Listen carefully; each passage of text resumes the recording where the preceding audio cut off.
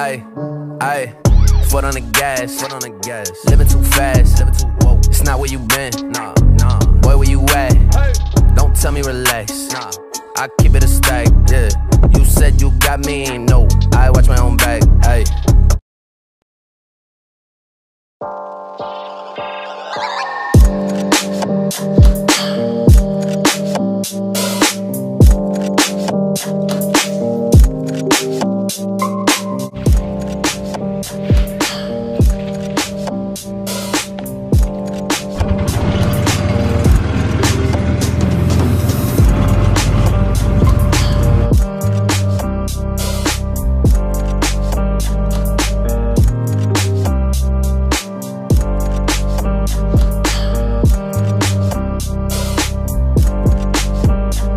Alright, well that actually worked like surprisingly well. I only got stuck between those two trees once and I kind of had to like bend the frame a bunch. But it actually worked. And as you can see, this thing's like half broke, so I don't know how that's gonna go. This little leg is pretty bent, but I mean, don't really need that anyways. Now I just need to get this out of the way and move this as close to this little cliff as I can. I'm thinking like right here, and then it's a pretty steep drop, and then once it gets in the water, it's like a really steep drop. We did sink a fridge down there, so hopefully I don't like die on it whenever I jump in, but it should be alright.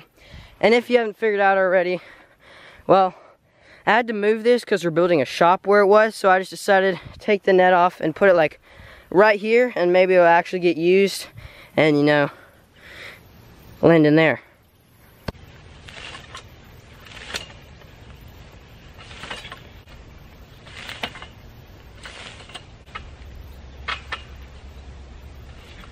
And boom, I got it into place.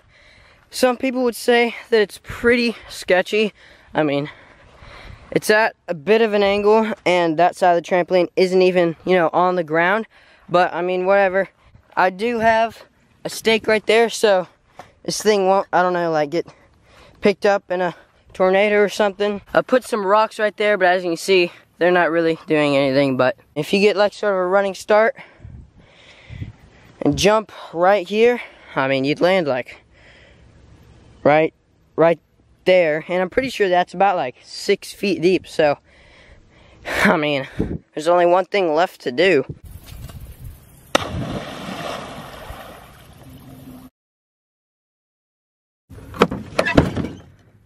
Alrighty, well, it's like 3 days later. The video kind of got like cut short because, well, one, the hurricane hit us, so I couldn't really like go outside my house. And two, I didn't want to jump on this thing because, well, as you can see, it's broke. But the hurricane's gone, and the new trampoline mat is in this box right here. So I'm gonna bust it open tonight, and then tomorrow, hopefully, be able to jump on it.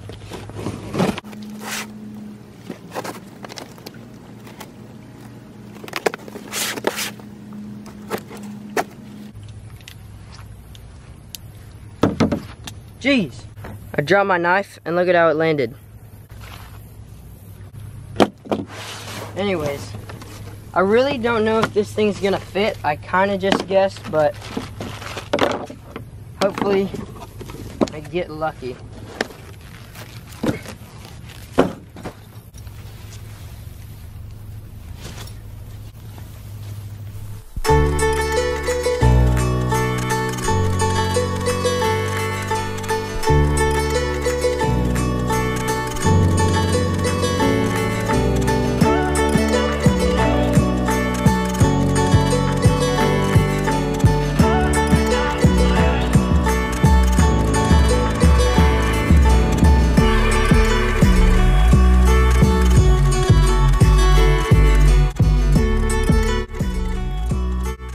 Alrighty, well, it's a bit later, and well, as you can see, the old mat's back on.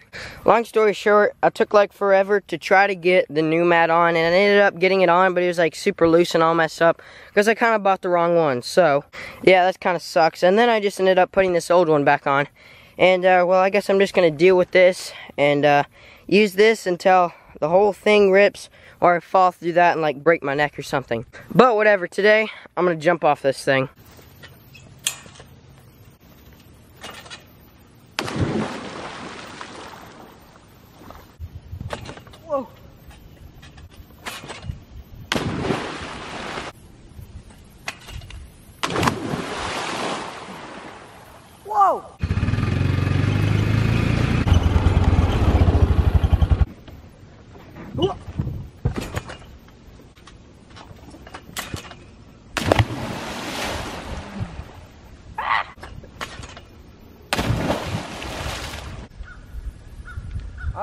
I'm a little bit, gee, shut up, crows. I swear, I'm gonna go crow hunting at the end of this video. All right, I'm a little nervous, but I think I'm gonna try a double front flip. No idea how this is gonna go. All right, here goes nothing.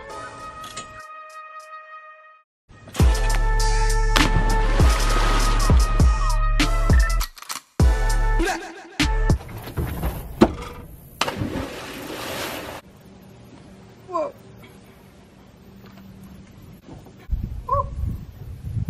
This is scary.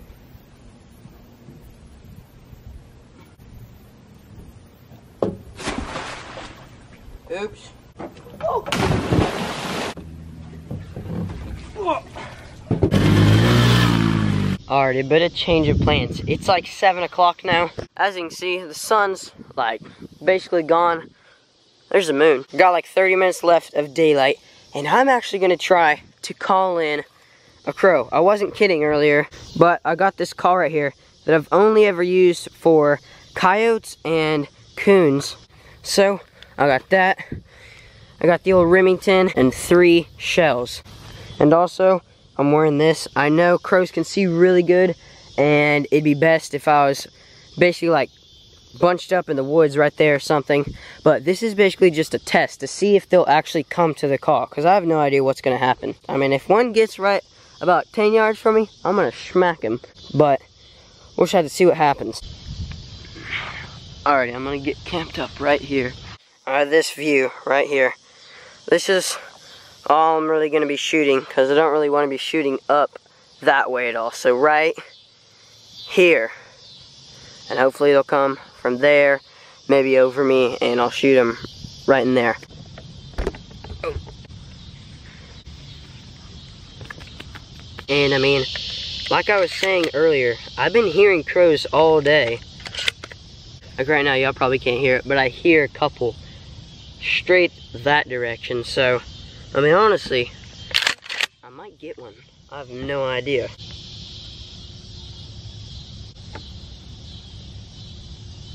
That says crow right there. It's a blinking crow. And also, oh shoot, dude, I'm covering ants. Alrighty, I'm gonna turn it on. I forgot how to use this.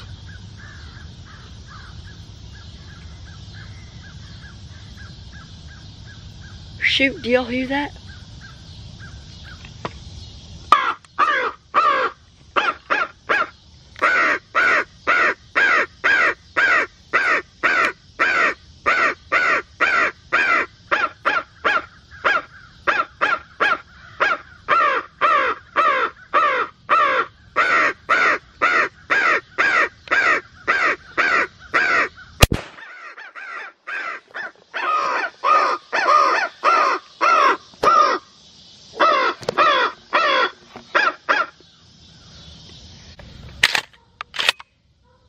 That happened so insanely fast. I just dropped one. He's about 20 yards in front of me. I'll give y'all a little rundown, and then I'm trying to shoot another one. So, one comes up, lands in that tree. I was gonna snipe him, but I heard you're not supposed to shoot the first one because it's like, you know, the scout crow. And then 3 more fly right over there, and then 1 flies right here, and I bop him right there. I didn't even have like a good, like, stable hold on my gun. And he is right there. All right. We'll get them in a little bit. I don't know if they'll come back, but I'm gonna turn this thing right on.